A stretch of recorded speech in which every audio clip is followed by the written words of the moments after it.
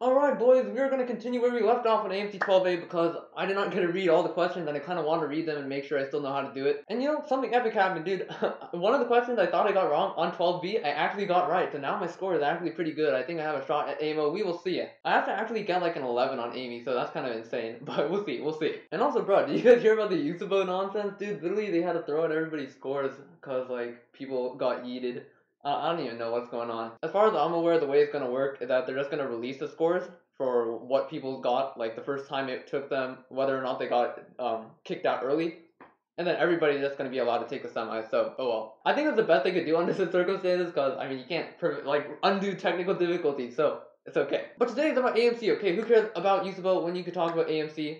We gotta do some studying, okay? Hello everybody, I'm Farrar, and today we are gonna be doing problems 22 to, I don't know, because I don't know how long these are gonna take, but let's just try as many as we could. Okay, let us get this party started with problem number 22. Okay, so roots of the polynomial are these three boys, and we want to find ABC. So, like, obviously there's probably a Vietas for, like, obviously probably that not make any sense, but probably Vietas, right? So we know that A is equal to negative cosine 2 pi over 7 minus cosine 4 pi over 7 minus cosine 6 pi over 7. Dude, I hate trig identities with a passion, but it is okay. Then B is equal to positive cosine 2 pi over 7 cosine 4 pi over 7, and then all the pairwise boys. Alright, and then C is just equal to the negative of the product of all three, so pi over 7, cosine 4 pi over 7, and cosine 6 pi over 7. Okay, and essentially you want to multiply these three things together and see what we get. And that is yucky, very yucky. Holy. Oh, okay, so what could we do? So this is like negative cosine 1 over 1 pi over 7, but I probably don't want to use that. That would not be ideal. So if we multiply all of these together, what do we get approximately? Okay, so well, this guy is like not that bad because it's all just one term. The rest of them are three terms, so we might have to be a bit more careful with those. So three terms, what do we do with three terms? I don't want to multiply three terms together, god dang it. Okay, so I guess like it's gonna be negative of C, or sorry, it's gonna be like, okay, so for each term it's multiplied by the other one, so it's gonna be like cosine 2 pi over 7 squared times cosine 4 pi, then there's cosine 4 squared times cosine 2 pi, and then there's all three together, and then that happens for each one of them. So there's like, AB is equal to like, what? So it'll be like some square nonsense, right? Oh, wait, so if you cube A, what if we cube A? Wait, what? What am I trying to do? No, we're just multiplying them. So, what? So AB is like equal to all three together, and then pairwise, like, squared stuff. And how many pairwise squared stuff do we get of each one? Only one of each pairwise thing. So it's like minus 3, like, okay, why don't we say it's XYZ so it's less confusing, right? So we have like A is equal to negative x minus y minus z, B is equal to xyz, or xy plus yz plus xz, and C is equal to xyz, negative xyz. So, if we multiply them, then we basically get like, I mean, this is one term, so that doesn't really matter. There's like something where the sum of roots of unity always sum to 0, but I'm not sure about that. Well, these are for sure roots of unity for 7, right? Like 2 pi k over 7. So the first three, so it's like 0, there's 1, 2, 3, 4, 5, 6. So these are roots of unity. If you sum all of them, you get 0. So that means if you sum the x coordinates of these guys, you should get negative 1/2, right? Because then this will be negative 1/2 and that's 1. So essentially, like, A should be equal to positive 1/2, okay? Now, multiplying is a little bit tricky, right? So are there any fun multiply cosine stuffs? Well, okay, so I guess you could do like cosine of like what? Cosine of what? Cosine of 6 pi over 7 plus cosine 2 pi over 7 and then over 2, right? So that's for multiplying 2 and 4 together. And if you multiply 2 and 6 together, you get like cosine, what? Cosine, what's the thing? Oh, 8 pi over 7, comma, or plus cosine of 4 pi over 7 over 2. And then this one is just equal to 6 pi over 7 by cosine identities. And then the last one would just be cosine, so 4 and 6, so 10 pi over 7, which is what? Is that just 4? Yeah, that's 4 pi over 7, same thing. Plus cosine 2 pi over 7 over 2. Wait, that is so broken. Because if you add all of these, then essentially you just get back your original sum. So this is also equal to 1/2. And then now the product, I'm assuming, is going to be a bit tough, right? So essentially product of 4 and 2 is this guy, and then you multiply this whole thing by cosine 6 pi over 7, right? How do we split this up nicely? Yeah, so how do you find, okay, so the last thing we need to find is like cosine 2 pi over 7 times cosine 4 pi over 7 times cosine 6 pi over 7. How do we find that? Wait, so how do we prove that the product is 0? So roots of unity are basically solutions to z cubed, or z to the 7 is equal to 1. So z to the 7 minus 1 is equal to 0. Oh, hold up. Wait, so if you have like product of the roots, shouldn't that be 1 then? Or no, that's product of the roots. Oh, product of the roots! Wait, yes, big brain. Okay, hold up. Hold up. Okay, so sum of the roots is clearly 0, right, by Vietas. Then product of the roots is like, product of the roots is symmetric, right? So you have like the top guys, right? Product of those guys times product of these guys, who are the reflexive. Wait, it's not just the product of the roots, it's the product of x coordinates, which is slightly different. Ah, how do you find that product, dude? How do you find this nasty product? God dang it. Oh, huh. I guess, okay, so essentially we get like cosine 6 pi over 7 squared plus cosine 6 pi over 7 cosine 2 pi over 7, and we want over 2, and we could probably expand both of these. So, if we expand cosine 6 pi, it'll be cosine 12 pi over 7 plus cosine, or plus what? Cosine 0, which is 1, over 2, right? That's a double angle formula. And then plus cosine 8 pi over 7 plus cosine 4 pi over 7 over 2. And then the whole thing over 2. Okay, so let's erase all this nonsense. So cosine 12 pi over 7 is the same thing as negative 2, just 2 pi. So cosine 2 pi over 7 plus cosine 6 pi over 7 plus cosine 4 pi over 7 plus 1 over 4. So this whole thing is 1/2, right? So 1/2 plus 1 is equal to 3/2, 3/8. So this is 3/8. Okay. So, or negative 3/8. Or no. So this sum right here is negative 1/2. Negative 1/2. So that means this is negative 1/2. Okay, then this is 1 minus, so that's 1/8. So this is negative 1/8, right? Then this is negative 1/2, right? Yeah. Okay, so 1/2, negative 1/2, 1/8. So it should be 1 over 32, which is D. Is that correct? Hey, very epic. Okay, that was fun actually. I have not used trig identity that much in my life, but it's basically a bunch of product to sum formulas. That's all you gotta do. And you gotta know the roots of unity thing, that all the roots of unity sum to 0. So, yeah.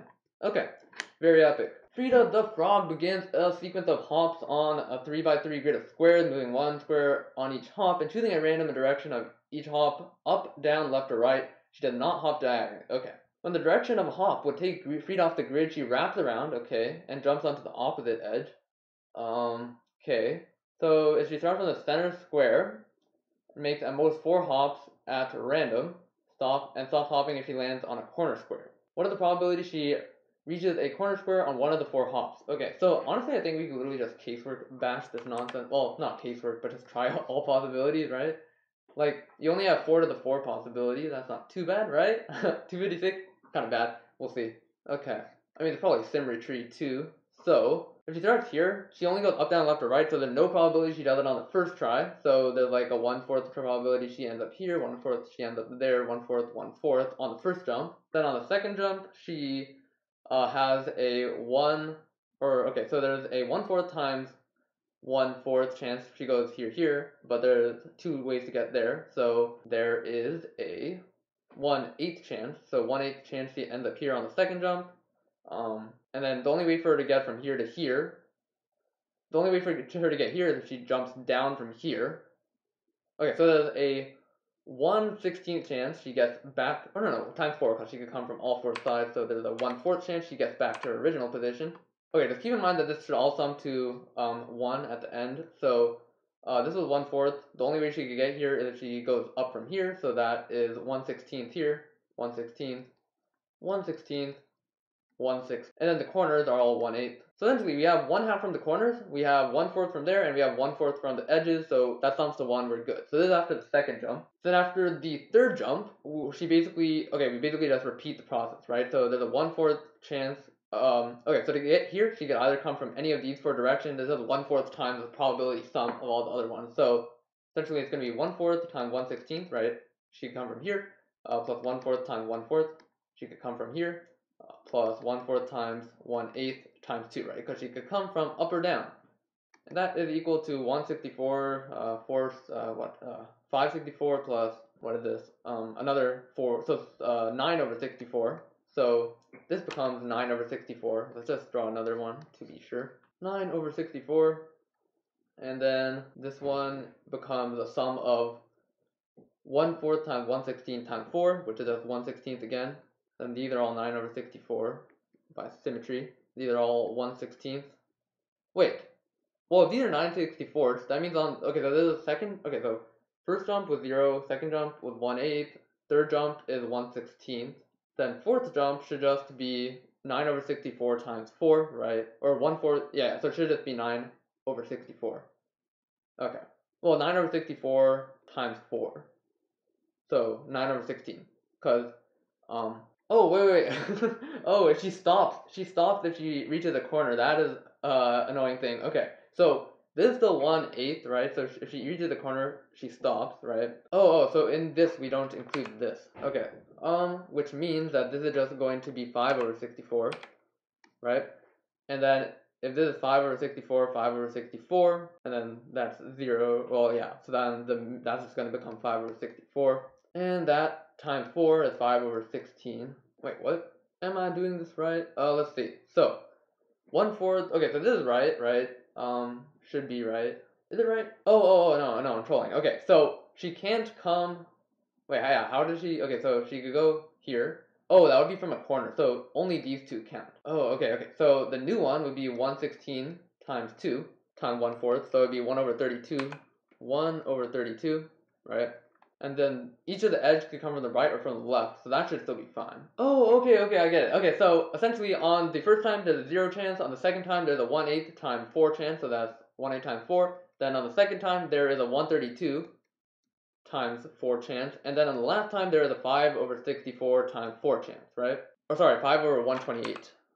Because we had to divide by 2, because you can only come from 2 sides. Alright, 5 over 128 chance. Okay, that makes a lot more sense. There we go, now we know what we're doing. So basically this just gets divided by 2 each time, except, well, I guess the last time was 5 over 128. Yeah, oh, okay, so it's half the edge. Okay, so originally the edge was 1/4, right? So then you divide by 2 to get 1/8. Then the edge becomes 1/16, then you divide by 2 to get 1 over 32, then the edge becomes 5 over 64, you divide by 2 to get 5 over 128. Okay, so now if we get this, it's just going to be, multiply this guy by, what, 16. 16 plus, 4, plus 5 times 4 over 128, we can cancel that, and that becomes 32, and this becomes 25 over 32, so our answer is D. Okay, let's check that. Alright, very nice. Okay, epic. Alright, 2 more. Hey, Geo, I love Geo. Geo is epic, which is why I did okay on 12B, but let us see how this goes. So you have AB, okay, 14, and then circle, okay, so something lies tangent at point P and intersects the other guy at Q and R. Okay, so essentially it's like a chord, or well, I guess point P is not necessarily a center point. QPR, what's QPR? So QPR. Okay, so that's 60. Okay, essentially there is a tangent point and 2 like hit points, QPR, the 60-degree angle, and we want to find the area of this triangle. That is not a 60-degree angle, but it is okay. Well, we probably draw it a little bit nicer. Okay. And essentially, we want to make sure, what do we want to make sure? Essentially, we want the circumcircle of this triangle to be perpendicular. Sorry. Circumcircle to be tangent to this, right? Well, we know that the center lies on the perpendicular bisector of this guy, right? And we want this to hit that perpendicular bisector at the center of the circle. So how do you do this easily? Okay, well, we know there's three. Well, okay, so if it's 3 root 3, then essentially we could figure out, well, we know the radius, so this is 3 root 3, we know that this right here is going to be 7, 7, so we could literally just find the angle from the center to that, and then once we figure that out, then we could do a little bit more smart stuff. Let's see. Okay, so using law of cosine, we have 49 times 2 minus 2 times 49 cosine cosine c, let's just say, is equal to 27. Okay. So then 98 minus 27 is 71 over 98, that's nasty, is equal to cosine c, which doesn't help me at all. Hooray. Okay, wait, okay, let's see. What are we supposed to do with that nonsense? Okay, well, we know that this 3 root 3 could be literally anywhere, but we just need the circumcircle, to be tangent to here, somewhere here. Well, we know it is also a 60-degree angle somewhere. Okay, so cosine c looks bigger than root 3 over 2, right? So, or, yeah, this is for sure bigger than 1/2. So this angle is bigger than 60 degrees, which means that, yeah, it has to be pretty off-center. How does that even help, though? Okay, so we know that the perpendicular bisector of this goes through the center of this circle, right? Okay. So that means that this chord is a 60-degree chord, or, it's a 120-degree chord on the other circle. Oh, that's so big brain. Wait a minute. Okay, so this is 120 degrees, right? Which means that, like, okay, let's just say r of the new circle, squared, 2r squared minus 2r squared cosine 60 degrees, or 120 degrees, is equal to 27, which means that 2r squared plus r squared is equal to 27, which means r is equal to 3. Holy moly, that is so big brain. Okay. I love these kind of problems. That is why Geo is the best, okay? That was epic. So, essentially, we got a radius 3 dude that, like, hits this dude. Okay, well, now how do you figure out the area of the dude? Okay, we found the radius of the circle. How does that help us, though? So we know that there is a 60-degree triangle here, right? And we know that this goes here, and there's some perpendicular bisector here. Oh, and then we know that it intersects at 3 above, right? Oh, so we know this is 3, this is like x, this is, what? Oh, well, we know, like, this is 3, this is 60 degrees, that is going to be 3 over 2. And then we know the distance what do we know the distance of the chord to the center is? Does that even help? Okay, what do we need to find in order to find the area? So we need the height of the triangle. Oh, wait, I could have just done that using law signs, bro. Big brain. Okay, well, yeah. Okay, I could have done that using law of signs. I don't know why I didn't do that. But, okay, so we got the circumradius is 3. So essentially we got like a 3 right here. Okay, so we got a radius 7, we got a radius 3, and we want a chord of, or the intersection is, okay, so we could just draw this out. That is 3 root 3. Holy, this is not, okay, let's draw this cleaner. Okay, big circles. No, that's not a circle. That's passable, okay. And then we have a diameter, and then we have another circle of radius 3, okay. And then this right here should be 60 degrees, okay, that's decent. And then this angle should be 120 degrees. And then that is 3 root 3.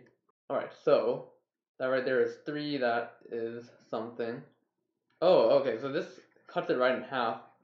So essentially, what is the distance between the centers? Okay, so essentially we got like a 7, radius 7, and we got another radius 3 inside. And we got, this is like that, or hold up. So the center of the 3 should be way in there. Okay, like that. Okay, something like that. Okay, so we'll just find the distance of this thing. So this h, this is 3 root 3. Okay, well basically we know that it's like 7 squared minus 3 root 3, so 49 minus 27 over 2, so 98, no, what, 27 over 4. 49 times 4 is 6319, 196, minus 27 is 169. Oh, so it's 13 over 2. Okay, so this is 13 over 2, then this right here is 3 over 2, so that means the distance between the centers is 10 over 2, right? Okay, so this distance is 10 over 2. Or 10 over 3, sorry. Or 10 over 2, yeah, okay. To there. And then this is 3. Which means that this is just some Pythagorean thing. So 6/10. Oh, so this is 4. Okay. Oh, wait, this is 5. 10 over 2 is 5. Wow, I'm so big brain. Okay, so there's a 3, 4, 5 thing. Okay. What am I doing? Okay, let's see. Wait, I'm not. What? How do I want to find the area of the triangle, right? I need to find this side length, or one of the angles, or a height. So I guess if I find, this is getting so messy. Okay, hold up. Okay, hold up. Let's just draw the diagram properly, and eventually I will get. I know I probably know how to do it once I get the diagram, but like the diagram is so heckin' annoying. Holy moly. Okay, so there is a tangent diameter. Okay, then there is a 3, 4, 5 triangle here. 3, 4, 5. Okay, and essentially we know that this right here is a 120 degree angle, and then we know that this is like that. So how else could we find the area? I don't get how to find the height of this thing.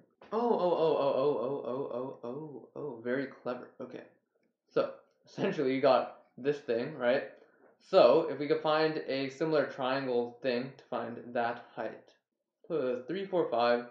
Oh, so then this is also a 3, 4, 5 triangle. So this is 5. That means that's 4/3 of 5. So that's 20 over 3. And then this whole thing is going to be, oh, okay, so we got it. Okay, so the whole thing then is 5 times 5, so 25 over 3, the whole thing. Then 25 over 3 minus, okay, so this is 13 over 3, this whole length here. So essentially the ratio of this to this is 13 over 25, which means that this height right here is 65 over 23, right? So then we just multiply by 3 to 3, divide by 2, and we get an answer. So is that the right answer? I have no idea, but let us see. I mean, it seems wrong, right? Oh, 25, okay. That would make a bit more sense, 25. So times 5 is 13 over 5, and then this will be 39 root 3 over 10. Wait, what? No, that's not right either. Oh, okay, so this is slightly longer. Oh, okay, so this is, what did we say it was? 13 over 2. Oh, okay, so 13 over 2 times 5 over 3. 13 over 2 times 5 over 3 is 65 over 6, is this whole thing. So this minus 24 is going to be 41 over 6, right? So 41 over 65 times 5 is the height times 3 root 3 over 2. Okay, that looks a bit better. So that becomes 123 over 26 root 3, which is still not right. Wait, seriously? Okay, so we got to do 13 over 2, right? Oh my god, I'm so stupid. Oh, I hate this so much. God dang it, dude. I flipped up my similar triangle are flipped, dude. So triggered. Oh my god. Okay, so that is why you draw your diagrams to scale. God dang it. So this is actually the short side. Hooray. Big brain. Okay, so 13 over 2 times 5 over 4 is equal to 65 over 8. Now you subtract 32, and you get 33 over 4, or 33 over 8. Okay. Alright, so now you get 33 over 65 times 13 over 2 times 3 root 3 over 2. And now we finally get something nice. We get 99 root 3 over 20. Right? Or, yeah, 20. Okay. And this is equal to 119 plus 3, 122. Okay. Finally. Finally. Holy moly. I'm so bad at. Oh my god. Why did. Okay, well, we got it. Okay, and I am happy. I'm happy that we got it. Very epic. Finally, dude. So, how did they find it? Okay, yeah, they did like some similar trolliness. No, I'm kidding.